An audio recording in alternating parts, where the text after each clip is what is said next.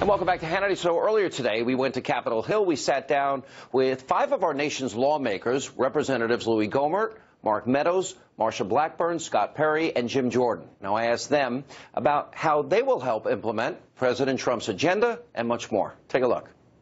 Let me start and go back a little bit.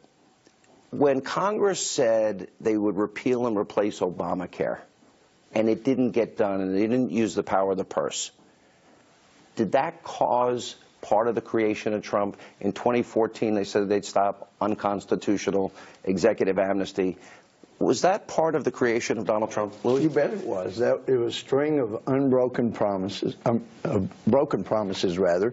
We didn't keep our word, and that absolutely gave rise to Trump. But it was this feeling that arose, you know, when the Tea Parties reared up, when the Democrats let the country down, forced Obamacare through, and a bunch of other things, spiking the cost of energy. Obama continued to do that, and we really didn't stop it. Mark, let me ask you, I saw a recent interview with John Boehner, and John Boehner said, well, they want to shut down the government. It's not going to work. He was kind of mocking those that wanted to use the enumerated power of the purse. Was he right? Well, we've got to use that power. That's the only power that we have, Sean. And when you really look at it, it really comes back to that deficit of trust. And that's kind of what you were talking about, is the American people have lost trust that elected officials will come to Washington, D.C., campaign one way back home, and come up here and legislate a different way. Well, you have symbolic votes to repeal Obama. We do. You know, and what we really need to be about right now is about really upholding our promises to the people, even if it sends us home. And I think that that's the key.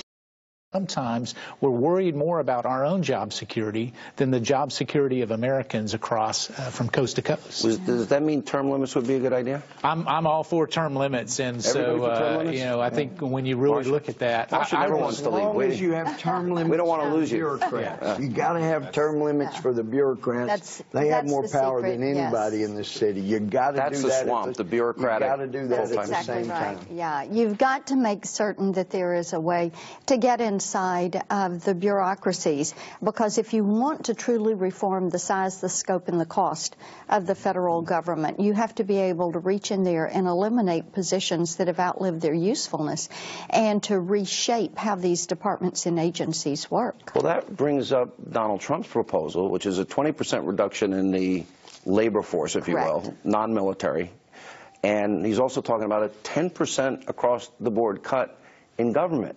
You know, I love that, because every year, and these guys all support. I know your bill, because you and I talk about it a lot. Yeah, 1%, 2%, 5%. But see, you have to do that in discretionary spending and begin to right-size this and then go drill down on some of the entitlements and begin to pull it out there. But, Sean, I tell you what, when you look at the operational cost of all of these agencies, I don't care what the agency is.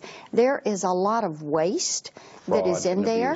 There is a lot of fraud. There is a lot of abuse.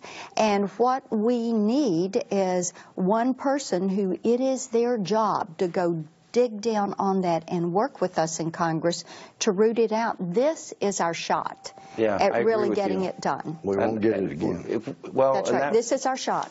Congressman Perry, if you look at the interim period between Donald Trump's victory and his inauguration on Friday, there was $1.7 trillion debt increase by the Republican Party. Wow. Yeah. That's as much debt as Obama gave us in 8 years. Why would Republicans, who are supposed to believe in limited government, that's supposed to believe in balanced budgets, why would they support that? So it's a vehicle. This is what we're told. It's a vehicle. It opens the gate to repeal Obamacare. And many of us, I would think every person sitting here said, well, if it can be 9.7 trillion, why can't it be balanced? If it can be this number, why can't it be any number we make it? And what we constantly hear is, well, the other body won't vote for that. To which I would say, well, if this is just a number and just a vehicle, if they won't vote for it now, what are they going to do when it's real? I might have read this wrong, but don't we have the majority in that other body? That's exactly right. So hopefully this is building the pressure, but I don't think any person sitting here is going to vote for a real budget. We all want a balanced budget. Probably everybody here is either prime-sponsored or co-sponsored a balanced budget amendment, because that's probably, other than the Constitution, right, the fiscal issues is what brought every single person sitting here to this place. And you're the founder, Jim, of the Freedom Caucus. Mark took your presidency away, by the way, chairmanship away. But you were the original chairman. Yeah. And the Freedom Caucus, I think, in large part, was a check to the Republicans if they were too establishment or if they weren't adhering to their principles, correct? No, our mission statement talks about the countless number of families who feel like this town's forgotten them. Our job is to remember them and fight for them. People ask us all the time, what should we be doing now with President Trump and the fact that we control all of Congress? Do what we told the voters we were going to do. Imagine that. Do what they sent us here to do. And you think about the two issues that galvanized support for President Trump during the campaign. It was failure to respond to the executive amnesty, and it was a trade deal that didn't actually do what was best for the country. Those two issues, along with Obamacare, but those two issues, when we failed to do what we had told the voters we were all about on the amnesty in particular, Obama signs that executive order. We come in office saying we're going to fight tooth and nail, the former speaker's words, and then we don't do it.